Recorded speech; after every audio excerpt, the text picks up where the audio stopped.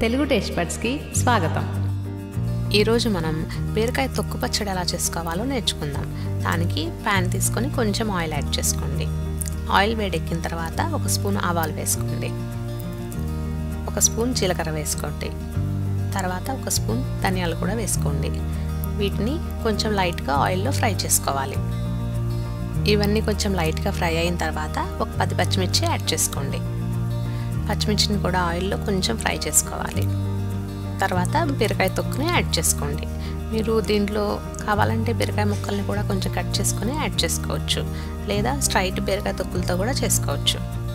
ఇప్పుడు బీరకాయ తొక్కుని ఆయిల్తో బాగా కలుపుకుంటూ ఫ్రై చేసుకోవాలి. తర్వాత 1/2 స్పూను పసుపు యాడ్ చేసుకోండి.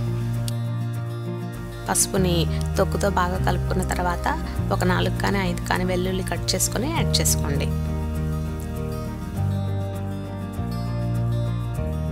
ఇవన్నీ బాగా కలుపుకున్న తర్వాత కొంచెం కరివేపాకు యాడ్ చేసుకోండి.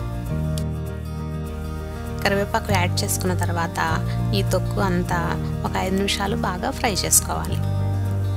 చూసారు కదా, 5 నిమిషాల తర్వాత ఆల్మోస్ట్ అంతా కుక్ అయిపోయింది.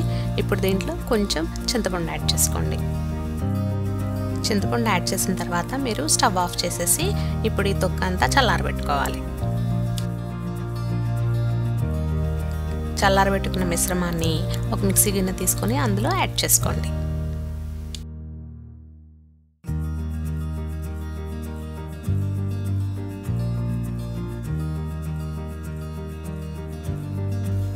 తర్వాత 1 స్పూను సాల్ట్ యాడ్ చేసుకోండి.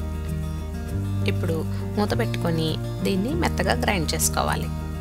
తర్వాత కొంచెం వాటర్ యాడ్ చేసుకోండి. వాటర్ యాడ్ చేసుకున్న తర్వాత మళ్ళీ మూత పెట్టి దీన్ని మెత్తగా గ్రైండ్ చేసుకోండి. గ్రైండ్ చేసుకున్న చట్నీని ఒక బౌల్లోకి తీసుకొని పక్కన పెట్టుకోండి. ఇప్పుడు మనం దీన్ని పోపు పెట్టుకుందాం. పోపుకి ఒక బౌల్ తీసుకొని అందులో కొంచెం ఆయిల్ యాడ్ చేయండి.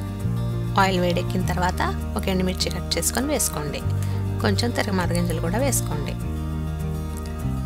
ఇవి కొంచెం ఫ్రై అయిన తర్వాత కొంచెం కరివేపాకు వేసుకోవాలి. పోపు అంతా బాగా వేయించుకున్న తర్వాత దాన్ని చట్నీలో యాడ్ చేసుకోండి. అంతే, ఎంతో టేస్టీ బీరకాయ తొక్కు చట్నీ రెడీ. మరిన్ని వంటల కోసం, వాటి తయారీ విధానాల కోసం please subscribe to Telugu taste buds.